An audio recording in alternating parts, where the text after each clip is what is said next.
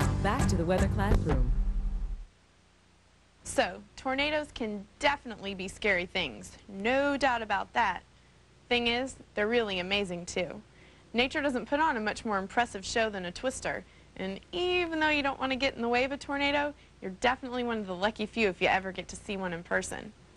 So, what most people know about tornadoes, they learn from the same place we learn all kinds of things. TV and the movies.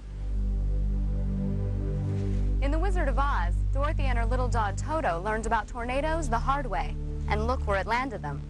In the movie Twister, storm chasers went looking for trouble and found plenty of it in the end. Tornadoes are even more impressive in real life because they can strike with little or no warning, and they can happen anywhere, at any time. In April 1974, one storm system called the Super Outbreak spawned 148 individual tornadoes, devastating an area from Alabama to Michigan. 30 F4 and F5 tornadoes ground across the United States, killing 300, injuring 6,000, and destroying $600 million worth of property. The single worst tornado tragedy occurred in 1925 in the Tri-State outbreak.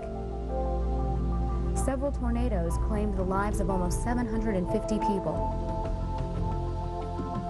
Most recently, an outbreak of 78 tornadoes tore through Oklahoma, Kansas, and Tennessee in the spring of 1999, killing dozens and leaving thousands more homeless.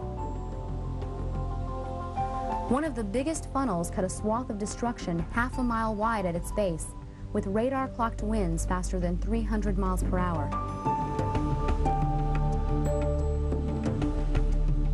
So the key to surviving tornadoes is knowing that they're coming and what to do when they arrive.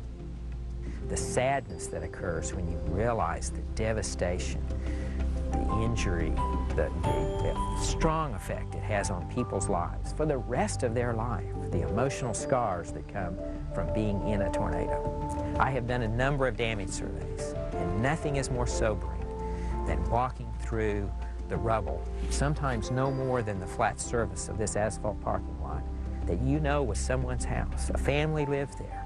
They had their things like we have our things. Those things are gone. At the Storm Prediction Center, in fact, along with the whole Weather Service, what we have is a concept that we call Ready, Set, Go. In the ready stage is when we issue the severe weather outlook that identifies the area that we're going to be monitoring as meteorologists at the Storm Prediction Center and as a National Weather Service, where we're going to be monitoring severe storms to develop that particular day. That tells people, okay, I may be in this area. That's a good time to make sure that you have radio, a battery-powered radio available, that you know where you're going to go and what you're going to do when severe storms are going to develop.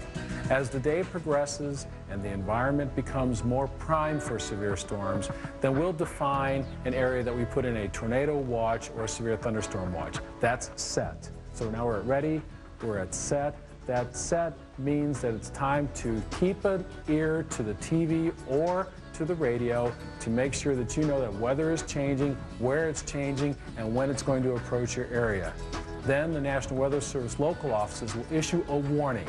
That's when a severe thunderstorm either has been observed or has been identified by radar, and when they issue that warning, then it's time to go to safety. The safest place in a tornado is going to be below ground. If you can't be below ground, if you have a safe room that's specially designed to withstand tornado force winds, that is the second best place. But lacking those two options, the safest place is going to be above ground in a interior hallway, interior closet. Safe room is a room that basically has no windows and no outside doors. It has doors that lead into from other rooms that lead into the safe room. You can have a safe room in your house simply by going to an interior room in the home, such as maybe a hallway that does not have any exterior doors, that doesn't have any exterior windows. The reason people panic is they don't have a plan in place and they don't know what to do. By having a severe weather plan in place, that's going to help avoid panic. This is a below ground storm shelter that we have had constructed in our home. There are above ground safe rooms that people can build as well, but we decided to have a below ground storm shelter. There's a very heavy steel door there. We have emergency lights. We have emergency provisions down there, water and juice for the kids and snacks. Usually I go down there first and bring them down. So I'll go down. I can go down all by myself. Let me help you, okay? No, but I can do that. Okay. We'll get down here and we'll close the door.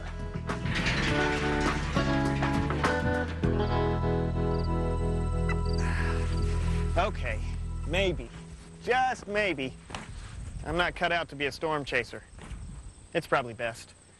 Learned a lot about tornadoes, though. Know when to find them, know where to find them, even know what to do when one of them finds you. So it wasn't such a bad trip after all.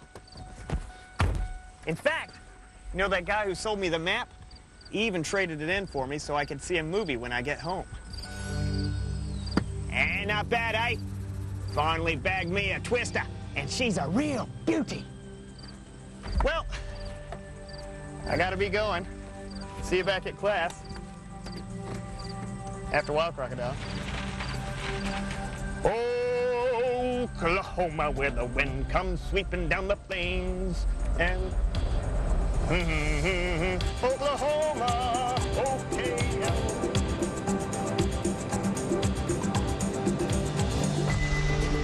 Well, that's about it for class today.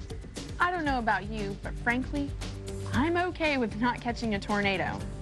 They're one of the most amazing sights in all of nature, and we've definitely come a long way toward understanding them since Dorothy and Toto rode one to Oz. But for all we do know, we're still never sure about exactly when or where they're going to hit, and that makes them as deadly as they are intriguing. So look, but don't touch, okay? Good. For the Weather Classroom, I'm Sarah. See you next time.